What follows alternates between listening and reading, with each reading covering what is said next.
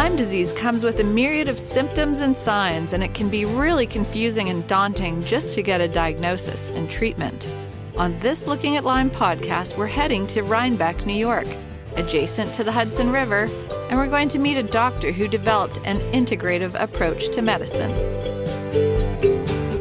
Dr. Kenneth Bock has accumulated over 35 years of experience diagnosing the root cause of chronic illnesses like Lyme. He founded Bock Integrative Medicine in response to the increasing need for medical providers who take a unique whole-body approach to diagnosing and treating Lyme and other diseases. Welcome to the podcast, Dr. Bock. It's my pleasure. Thank you so much, Sarah. How did you first get involved in treating patients with Lyme disease and co-infections? Oh, it dates back. My first patient with Lyme disease, I can remember it. It dates back to 1985. And I remember it very well because it was a patient with a swollen red toe, the end of the toe. And I thought, this looks like an allergic reaction. And I gave them Benadryl and it didn't get better. And it was getting more swollen. I didn't really know what it was. It was kind of strange.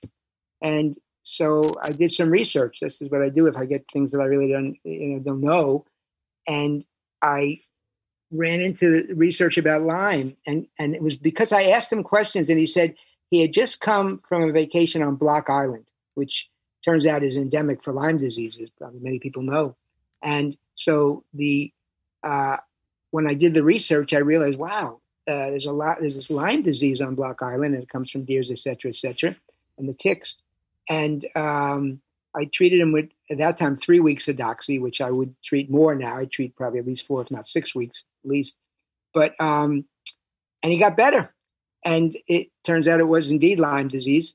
And that was my first case in 1985. And that it's just one of those things where, for me, it seems like I've always been interested in difficult, complex cases. It's kind of makes me be a medical detective, and I really enjoy that. The whole analysis and breaking things down, and then the synthesis, putting it back together. And so that started it. My office is in Dutchess County, which is endemic for Lyme.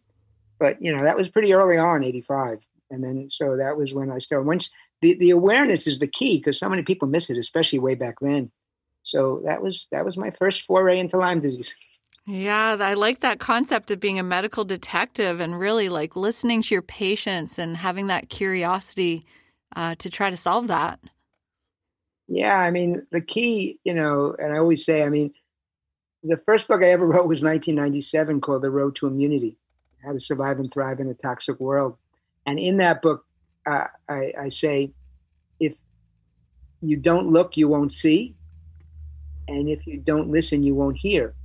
And so part of the key about being a medical detective is just really that, looking and listening. And I learned in medical school way back. One of my mentors was this Dr.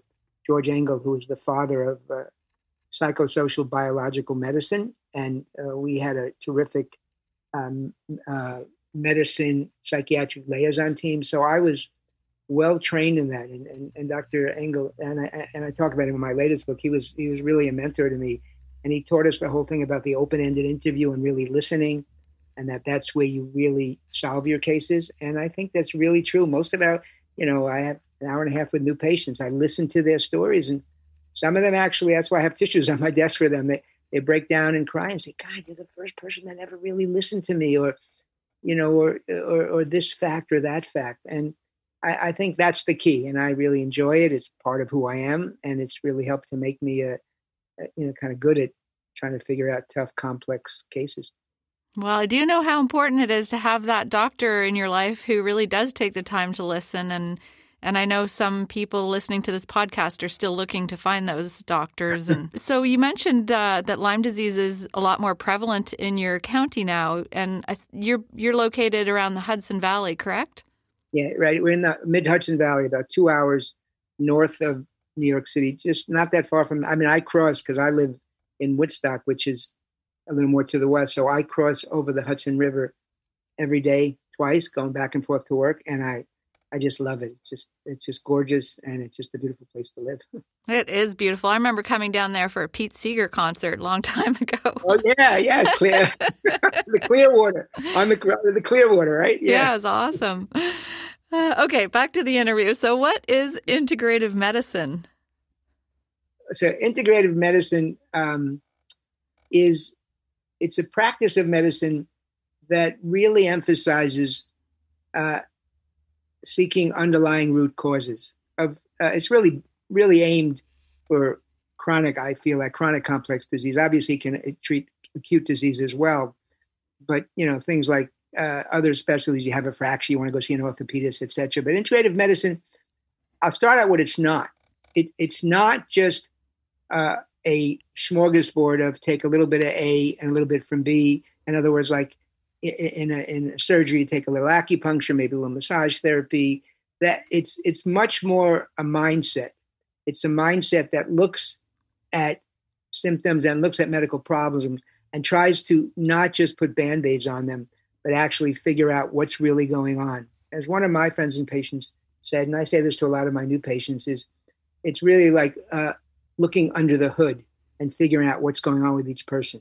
So it really is a mindset that utilizes a much larger armamentarium or toolbox than I had in my conventional medicine training. I had very conservative conventional medicine training at the University of Rochester School of Medicine. It was an excellent medical school. And as I said, I got really great kind of medical psychiatric. And so it really kind of helped me in this path that I'm in now in terms of, but I think the integrative medicine aspect is not only limiting yourself to medicines and surgery, but it's also using other things, dietary modifications, nutritional supplements, whether they be nutraceuticals or herbals, sometimes some combination homeopathics, and also integrating, I will refer to, get an acupuncturist involved or have people seek massage therapy or things like that. So it's not like that doesn't need to be part of some treatments, but it's really the medical mindset that I speak of when I say of integrative medicine.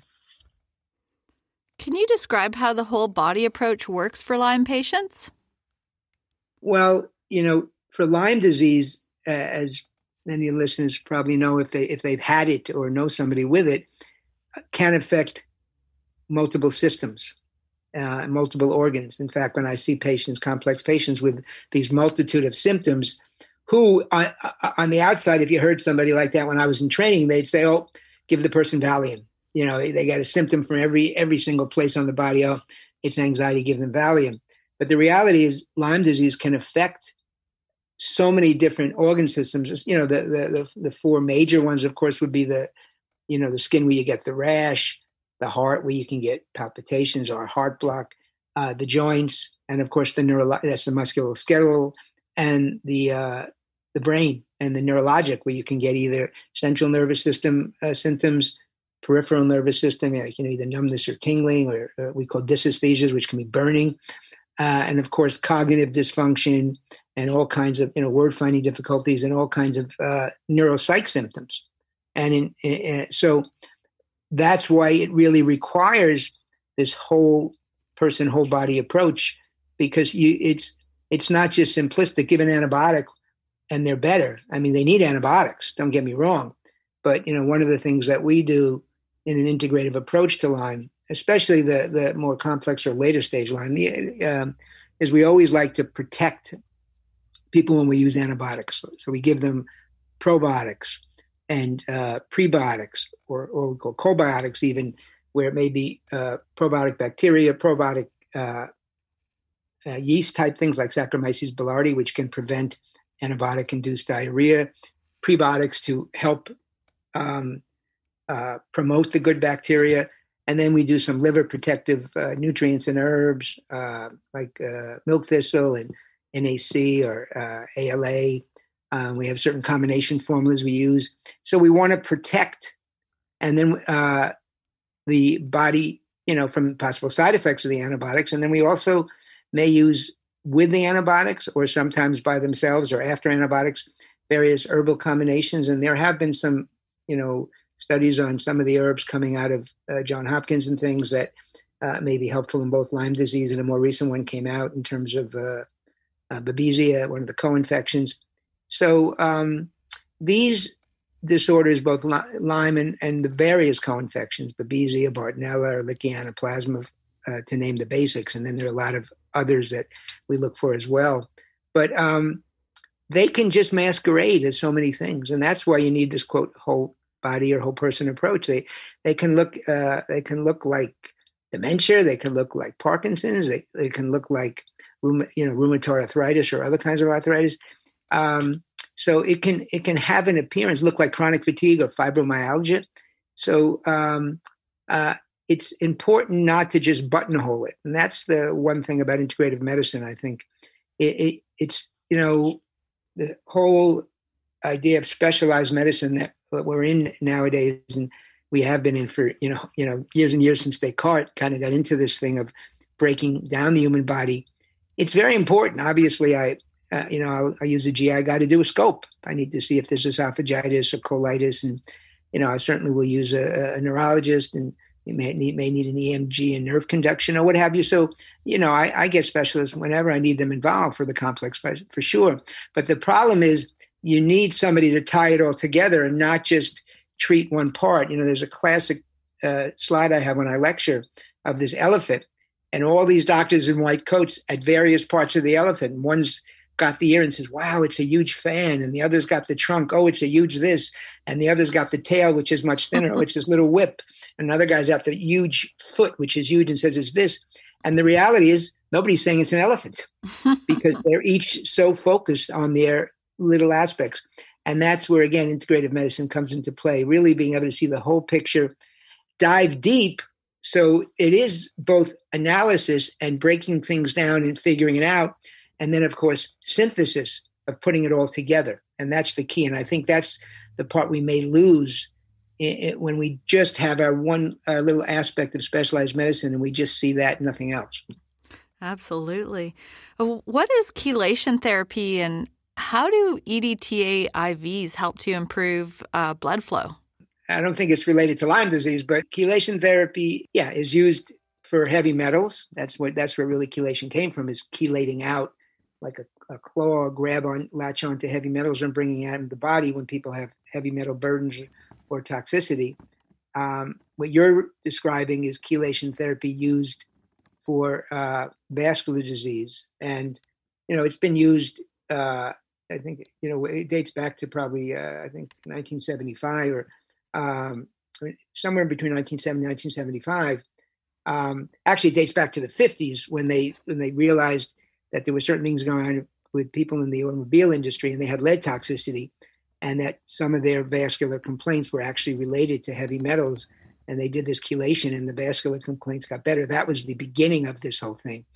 But so it's evolved over the years, not just on like lead toxicity or specific toxicity, but as a generalized treatment to treat vascular disease. And there's a number of mechanisms that it works by. I would say that the latest studies, the largest study was done with approximately 2,000 patients a few years ago, and Dr. Gervasio from I think it's Mount Sinai in Miami, and he led the study. But I was a participant, and there was many of us that actually were contributors in the study, many sites in the study, and investigators, where you actually did chelation, and basically it was blinded, and it showed an improvement in. They were looking at heart attacks and strokes as outcomes, and if you could have less of them, and it turns out it was quite effective, especially in people with diabetes. So that study is now being, the next phase of that study is being pursued, especially in people with diabetes, because the results were so dramatic that if it was a medicine and not chelation is very controversial in the medical world, unfortunately. But if it was a drug, it probably would have been all over the front pages. But because it was chelation, didn't get that kind of positive press. But they are moving forward. It was a very expensive study, millions of dollars, and it was quite positive. So, the problem is it's not accepted in conventional medicine. To me, it doesn't obviate the need that people may need a stent or they may need a bypass when they're really, really bad, especially if they have severe carotid disease, let's say. The nice thing about chelation is it affects the body and the circulation throughout the whole body. So, well, I'm glad I asked you that question because I was aware of how it was used for chelating heavy metals, but I wasn't aware of its relation to vascular health. Yeah, I mean, it's a different kind. That's using disodium magnesium EDTA. For heavy metals, we usually use calcium EDTA. You have to be very careful with the disodium magnesium EDTA. You have to do it very slowly because if you do it too quick, you can really cause an arrhythmia. But the calcium EDTA, we always do it very slowly because that's what needs to be done, and safely. And you watch kidney function. There's potential side effects of everything. You have to watch kidney function. You have to make sure they're hydrated, and you have to make sure they take their good minerals because it chelates some of the good, like zinc, as opposed just to the heavy metals. But you're not only doing it if you're doing it for vascular disease, you're not only doing it for heavy metals, you're doing it for the effects it has on the vasculature. And how does Lyme relate to brain inflammation? Well, and that's a very good question. And in fact, it's probably, I just had a recent book released called Brain Inflamed, all about brain inflammation. And there's one of the longest chapters is on Lyme disease and co-infections, especially Bartonella. But, Lyme affects the central nervous system. So you can, it's one of the neurological, major complications of chronic Lyme is this whole kind of a chronic encephalopathy. We call it a subtle encephalopathy, where you may have decreased memory, forgetting, especially word finding difficulties that, you're actually trying to say something, you just can't find the word. Pretty classic. But so that can be Lyme disease itself, or, what happens is the infections set off this whole reaction. And I'm giving a lecture at a conference tomorrow to a few hundred doctors. And I'm talking about brain inflammation and the process of the infections. A lot of things that can create systemic inflammation, including stress, in addition to infections and toxicants, and for brain trauma can actually cause inflammation. But the Lyme itself can set in this process of inflammation. Inflammation systemically gets up to the blood-brain barrier, which is a very important dynamic cellular interface that separates the outside of us, the periphery from the brain, keeps toxicants out, and also has an ability to let good things in and good things out of the brain. Not good things, waste out of the brain, good nutrients into the brain, waste out. But that can get inflamed as well.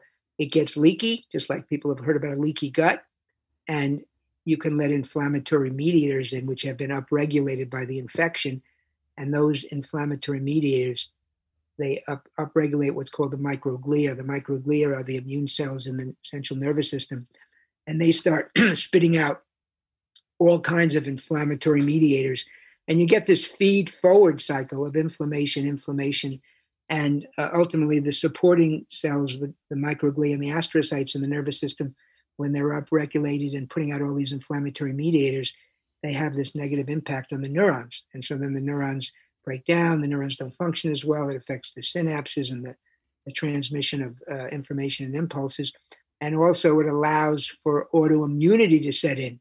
So that's the more complex thing is what's infection, what's inflammation, and what's ultimately autoimmunity related to infection.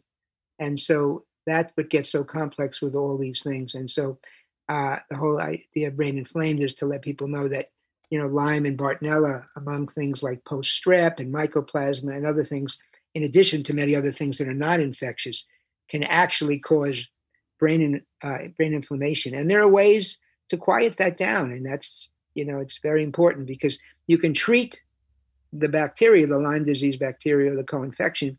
And some of the drugs like minocycline or doxycycline are very anti-inflammatory. Azithromycin is anti-inflammatory. So some of these antibiotics actually have, in addition to antibacterial properties, anti-inflammatory properties as well.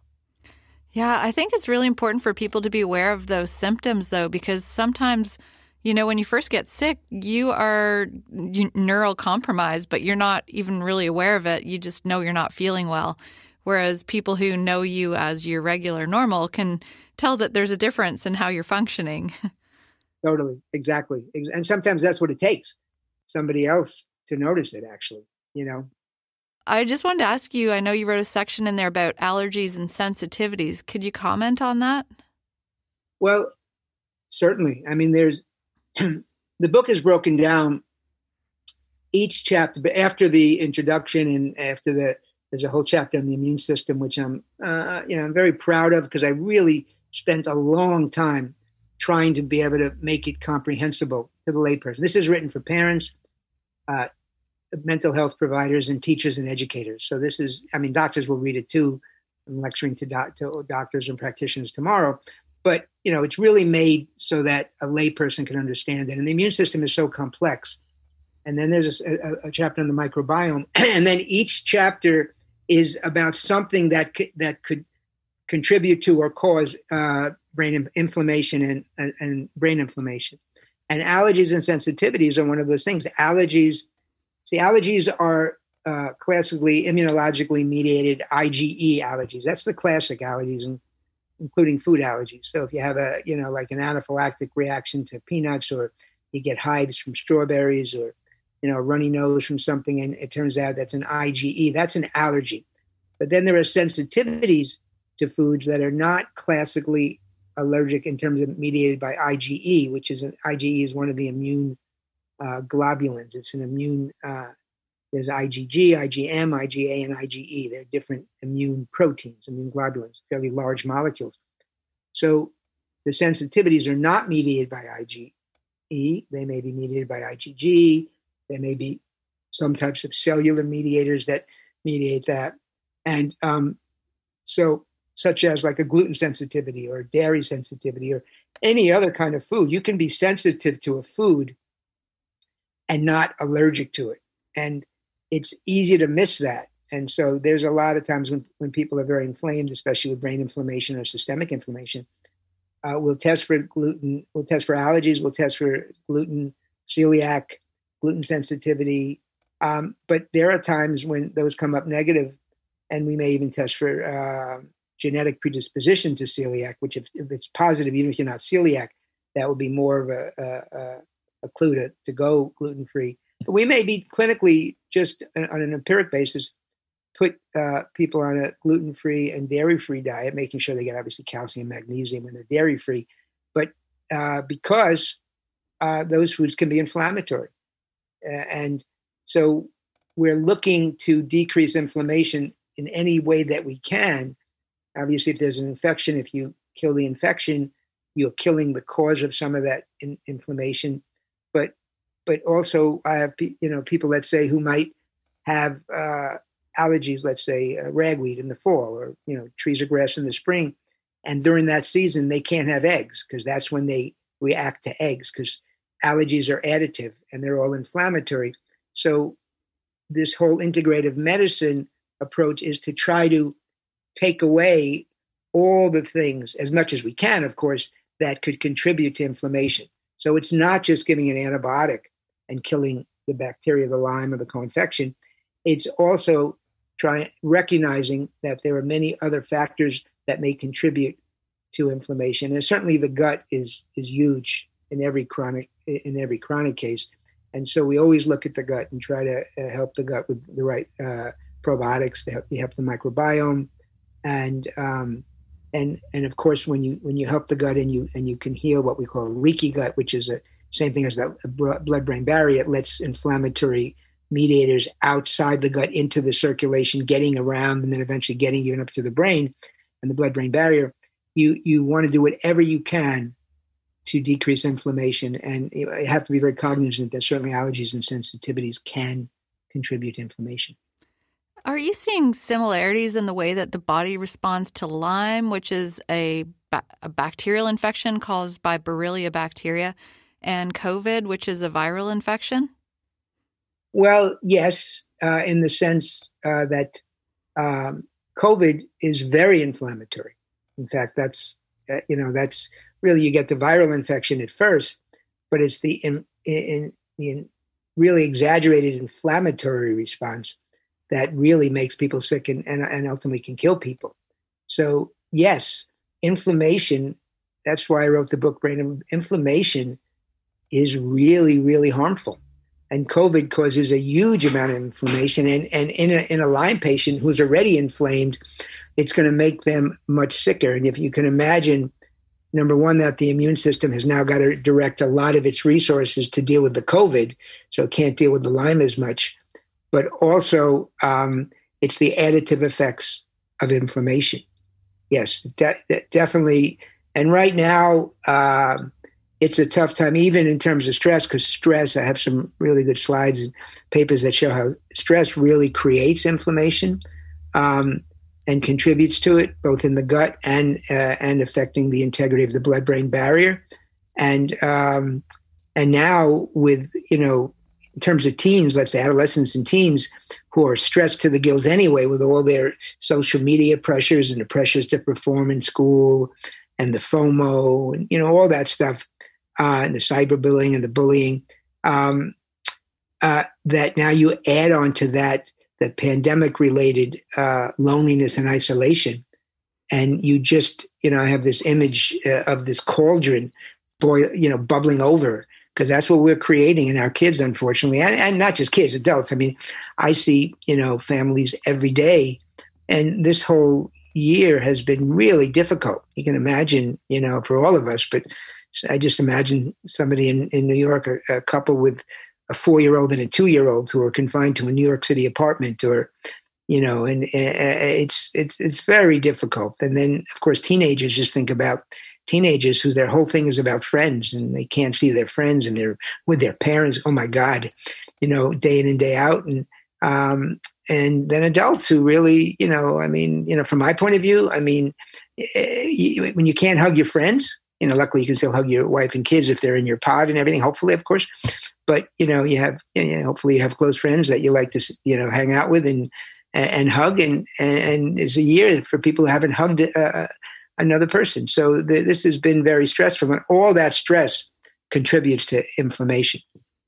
And by the way, just so we make it clear to all the listeners, I was on another podcast and I asked somebody this, and they said, "You testing me?" I asked them, what are the two main things to help the immune system, to kind of nourish the immune system? And everybody, of course, would think, oh, vitamin D. Prebiotics. Prebiotics, probiotics, zinc. And I say, yeah, those are all great. Love and laughter. Oh, I like it.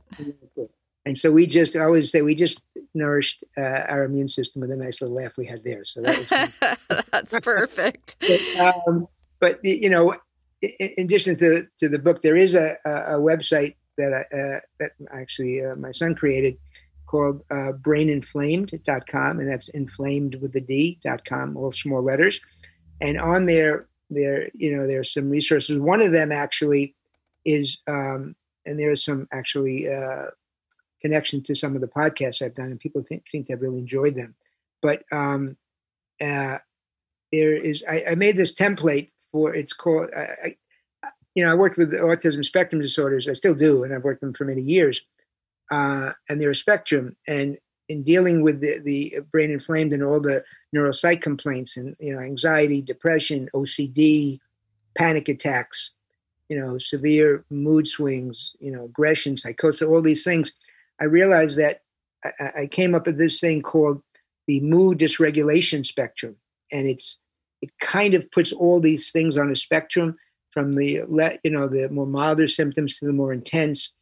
And actually it has a way, there's a template, a blank template that people could download and actually fill out themselves or their adolescents and teens, and use it as they, in the book, I give a lot of questions and clues after each chapter that the readers can have to, not to make a diagnosis. I'm not asking them to make, physician diagnoses, but to give them perhaps paths or avenues to pursue that, what may be involved in their child, And so I think there are a lot of helpful, things that might lead you to hypothyroidism, or it might lead you to maybe Lyme disease, where you live, where you vacation, any tick bites or rashes? Does your kid, play soccer and go in the woods? Are you a family that goes camping and hikes? All those kind of things. So they can actually download this template and then maybe follow it every month, and as they do different things, and see how the symptoms vary. And they can also compare theirs or their child's template with some templates that I put together. And they're not obviously definitive because they're variations, but I put together some representative templates for each thing, like for every disorder I'm talking about that may contribute, for Lyme and co-infections, for this post-infection autoimmunity, sometimes referred to as PANS or PANDAS. And I actually also call it TABI, infection-triggered autoimmune brain inflammation, which again relates very much to what we were just saying before about Lyme and inflammation. Mm-hmm. And then there's one for thyroid and adrenal and metabolic, intoxicants, that kind of stuff. So, and allergies and sensitivities. So each one of the chapters actually has questions and clues and then a template. And so hopefully that site can be helpful for people. So when you ask for a better resource, all kidding aside, that's a good resource. Oh, that's great. I like that there's, then you've got a baseline to compare how things change over time as well. Totally. Yes, exactly. And, if they need more in terms of resources, really, BockIntegrative.com, and that's integrative, IVE. And, if anybody ever needs any, we do use nutritional supplements, pharmaceutical grade supplements. And there is a BockNutritionals.com where, very high grade supplements that we use in terms of with the Lyme patients to protect them, and some of those herbs that we use. So there are various resources. So those are, I think those could be very helpful for people, very helpful. Thank you so much for your time and sharing your expertise with us, Dr. Bock, and stay well and enjoy the summer on the Hudson River. You too. Thank you so much. It's really a pleasure to be with you, Sarah. Pleasure.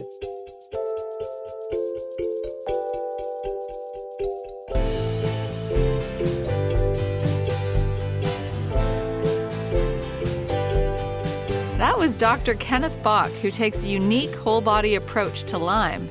It was really interesting to hear about his mindset of being a medical detective. That's another podcast. I'm your host, Sarah Cormode.